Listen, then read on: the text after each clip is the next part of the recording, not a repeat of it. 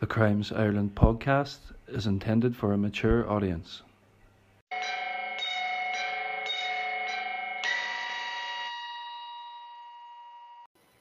Hello everyone, and welcome again to the Crimes Ireland podcast. This time, I'll be relaying the story of Rose Anne McCann and quote, the Trillick Murderer Joseph Moan. I've got my new mic set up also, but I do have a bit of a buggy throat, so I'm sorry if it's a bit croaky.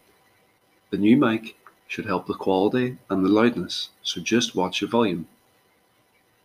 It is also best to get used to the heavy usage of quotes in this episode, as almost all of the information I could gather was from old archived newspaper reports from a publication called the Londonderry Sentinel. This was in and around 1904, and so I will be quoting several excerpts from them. Please note, this podcast is intended for mature audiences. Do not listen if the content will be of an offensive nature to you. Our case today takes place, quote, about 1 mile from the village of Trillick, and in much of the same locality as that in which an old man named Funston was murdered and robbed some half-dozen years ago. Charming. As I preluded to before, the victim in this case was a Mrs. Rose Anne McCann. She had lived in a cottage on the Badonny Road and lived with her young son, who was, quote, a smart little chap of about 12 or 13 years of age, and, quote, whose husband had gone to America to better his position. Other sources I found report Mrs. McCann's boy as 12.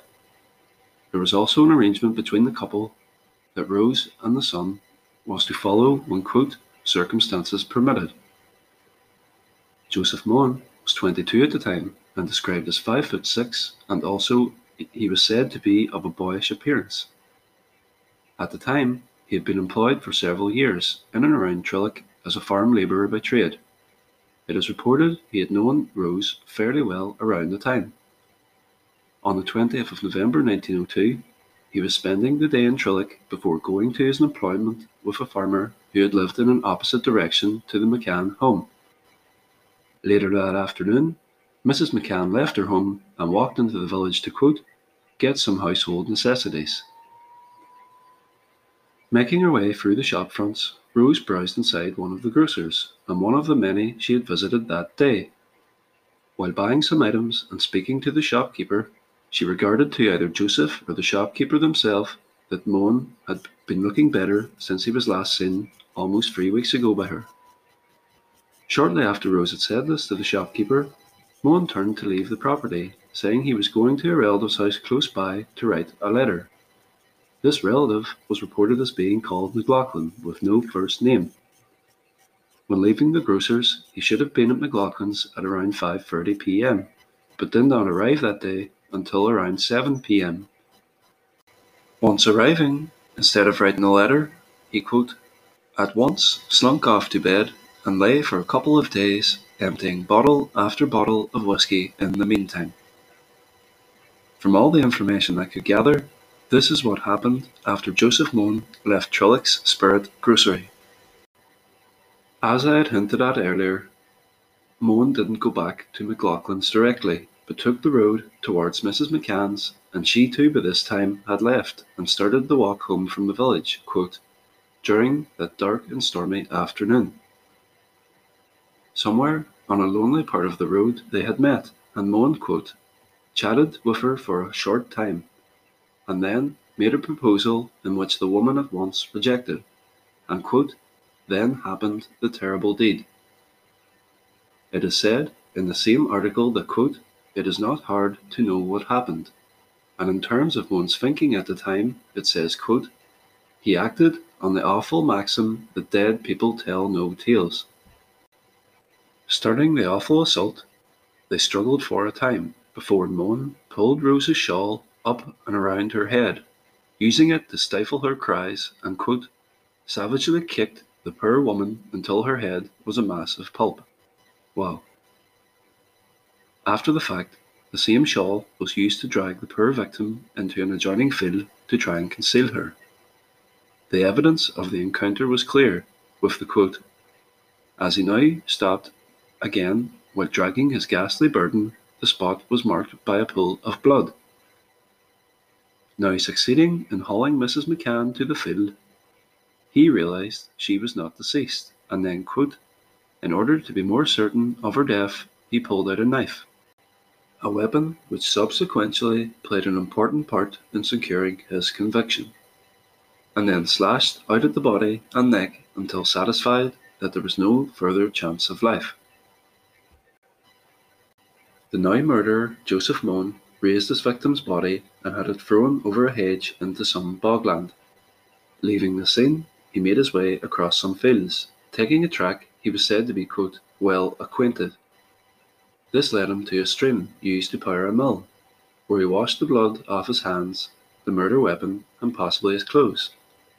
Only then did he make the journey to his relatives named McLaughlin, where he lay in bed for 2 days until his arrest. At the first of the 3 trials in 1903, proceedings were overseen by a Lord Chief Justice at the Spring Assizes in Omagh.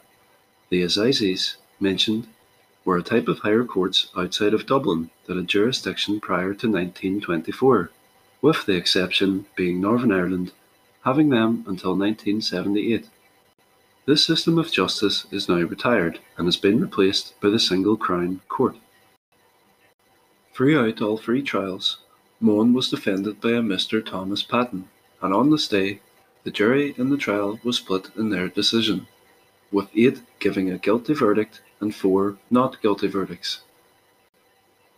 The second trial, this time held at the Summer Assizes, and the judge was a Mr. Justice Gibson. It went similar to the first, albeit a tighter run of things, so to speak. Quote, 11 of the jury were prepared to sign a verdict of guilty, but one juror was not satisfied that the case had not been conclusively proven. His difficulty is the absence of blood on Moan's clothing, which he believed could not have been the case if he had been the murderer. With this, Moan was acquitted again. I, like you, perhaps are confused by the statement quoted.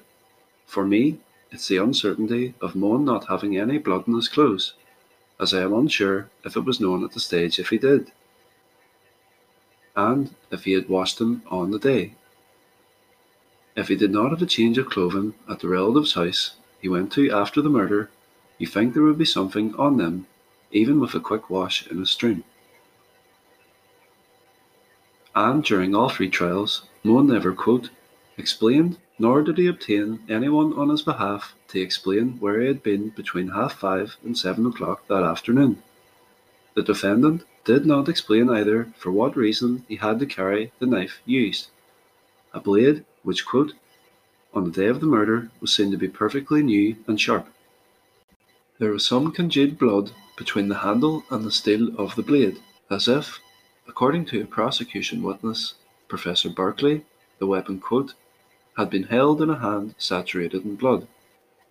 After this statement, Mr. D.S. Henry, King's Counsel as it was at the time, took the stand and said, quote, the Crown had not sought out Moan as the man who committed the deed, and then endeavoured to construct a chain of evidence against him. It was a case of all the facts pointing and applying to Moan, and no one else, that had brought him into the dock.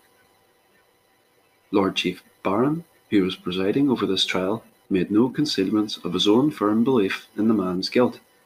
Defendant's counsel, Mr. Patton, made every point that could help his client to the utmost. But, as the Crown brought forward its case, supporting evidence and witnesses, and with little or nothing at all to disprove it, it could only go one way from there. The judge then sentenced Joseph Moan to death by hanging for the murder of Rose Anne McCann. After the judge had finished, Moan had just stood up, saluted him, and said, quote, thank you, my lord. And on the 5th of January 1904, this sentence was carried out, and from his time of committal until his execution, he, quote, refused to believe that he was in any danger of execution. Although restless in his sleep and giving signs of troubled dreams, he persisted in believing in that a case of a prisoner charged with murder, and whose guilt 2 juries had disagreed unless they voluntarily confessed, would escape the capital sentence. Joseph Moan, in short, felt that he would be let off of the murder as long as there was no confession. Overestimating his understanding of legal proceedings and his own intelligence, he ended up getting his punishment in the end. I really hope you all enjoyed this recalling of a crime story from in and around the turn of the last century.